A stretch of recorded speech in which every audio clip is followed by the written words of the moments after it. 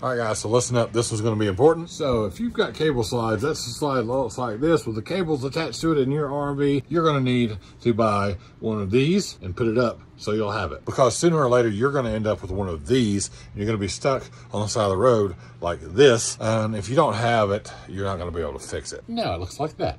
I have a video about the whole situation and how to fix that mess coming up soon on our YouTube channel. So make sure you subscribe, hit that thumbs up so you don't miss it.